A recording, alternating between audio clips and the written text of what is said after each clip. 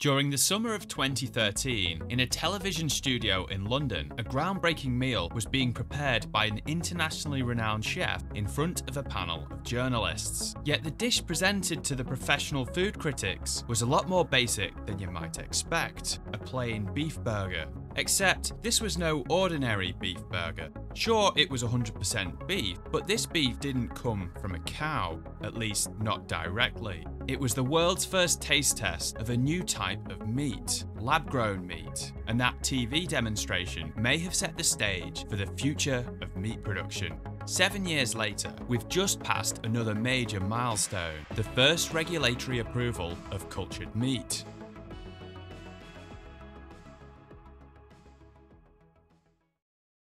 Cultured meat, sometimes called lab-grown meat, in-vitro meat, artificial meat, and others, refers to the process of growing meat directly from animal cells, rather than rearing and slaughtering the animal itself. This is not to be confused with alternative meats that aim to replicate the taste and texture of animal meat through plant-derived proteins, a technology which is improving quickly, but perhaps that's another video. Cultured meat has the potential to be indistinguishable and even superior to conventionally produced meat. It's a very difficult process that we've been developing for over a decade, so why go to all this trouble? If you've seen the vertical farming series, you'll already be aware of challenges caused by current agricultural practices. And when it comes to agriculture, meat is the worst offender. Meat production accounts for an astonishing 40% of global habitable land and 15% of greenhouse gas emissions. Agriculture is also the primary consumer of global fresh water, and meat production is the main culprit. In contrast to current methods, cultured meat promises a fraction of the land and water demand without the need to slaughter animals. But there are also some additional potential benefits, from health to food security and perhaps even cost. But do we even need cultured meat?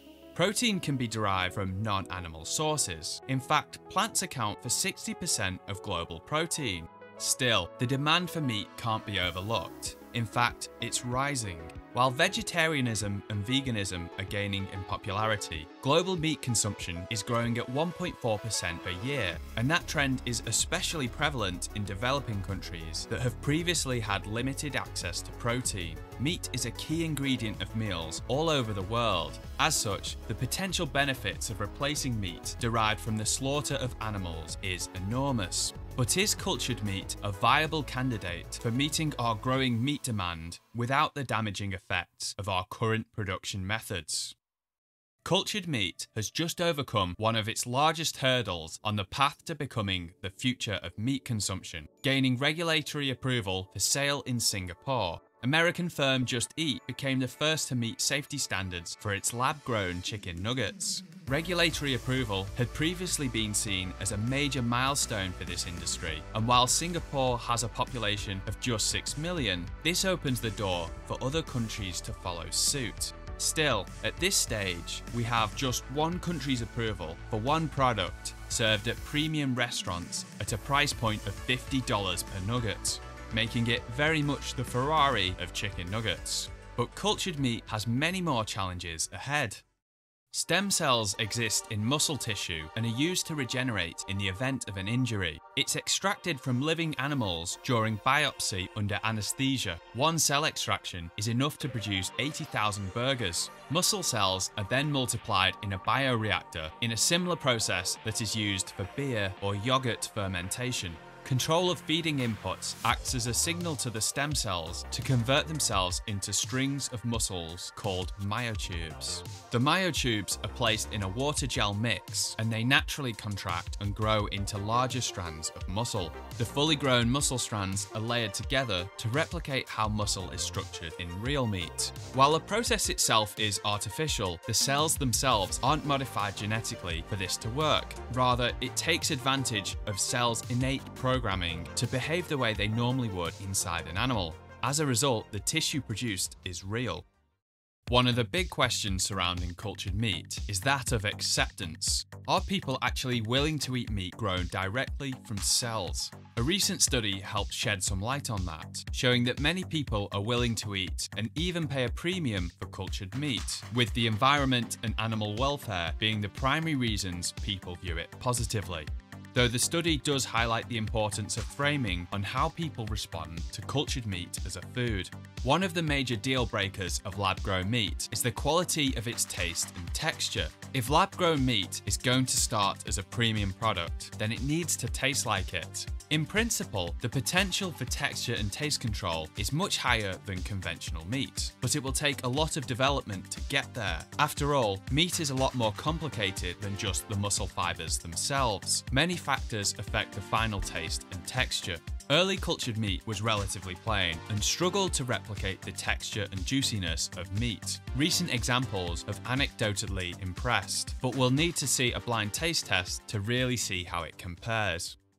But just how safe is lab-grown meat? Well, safer than conventionally sourced meat, and healthier too. There are a number of health concerns related to current meat production, both in terms of meat and nutritional quality, as well as contamination and supply chain transparency. The risk of disease vectors is also often overlooked. Most pathogens we face emerge from our proximity to animals, and the use of antibiotics in preventing the spread of disease throughout livestock is a large factor in the growing threat of bacterial resistance. The environmental argument for cultured meat is large, given how significant a role current meat production has in environmental damage. However, when it comes to emission reductions, the positive impact needs to be validated. A 2019 study investigating the climate impact of large-scale cultured meat production concluded that it is not yet clear whether cultured meat production would provide a more climatically sustainable alternative.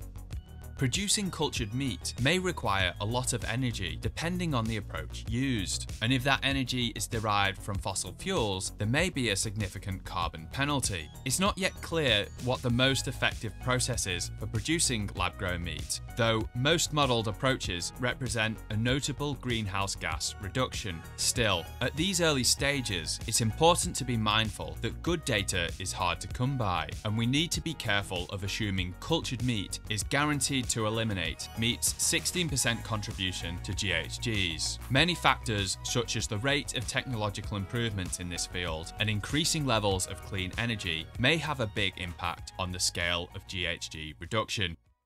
The cultured burger we saw at the beginning of the video didn't come cheap. In fact, it cost an incredible $280,000, and that's without the sides. But that was in 2013, so the $50 nuggets are an absolute steal in comparison. Still, cultured meat is over an order of magnitude too expensive to be considered cost competitive for even a premium product. The most expensive input of cultured meat is the non-animal proteins used as the cellular growth medium. This process is currently a pharmaceutical grade approach and results in tiny quantities. This needs to be turned into a scalable industrial method to drastically reduce the expense. Analogous processes already exist, however, and the scaled up processes are similar to those seen in the fermentation of cheese and beer. Aleph Farms from Israel claims to have already developed such a process, and they'll be able to produce a burger at a cost of $10 when producing at scale, and believes that it will ultimately be able to produce cultured meat at a lower cost than conventional methods. In principle, it should be possible to grow meat very cheaply, with far fewer input costs than are required in the rearing and slaughtering of livestock. But there are a number of challenges for cultured meat to overcome first. The big question is, how long will it take to solve them? The next few years are going to be crucial for this brand new industry. Hopefully, many of the key questions can be answered. How much will the public get behind this promising technology? Will we be able to keep the energy inputs low enough to realise the full environmental benefits? Will we be able to reduce the cost enough to enable significant scaling? I'm personally quite optimistic that most of the key elements are in place for this technology, and that we'll be able to develop the necessary processes and technologies to make this viable. The news of the first approval for sale is a really huge step towards this technology's future, and this channel will cover any interesting developments going forward, so you might want to consider subscribing to be notified in the future. If you're interested in other developments in the future of food, check out my video on the latest vertical farming breakthroughs here. Thanks for watching, and I'll see you in the next video.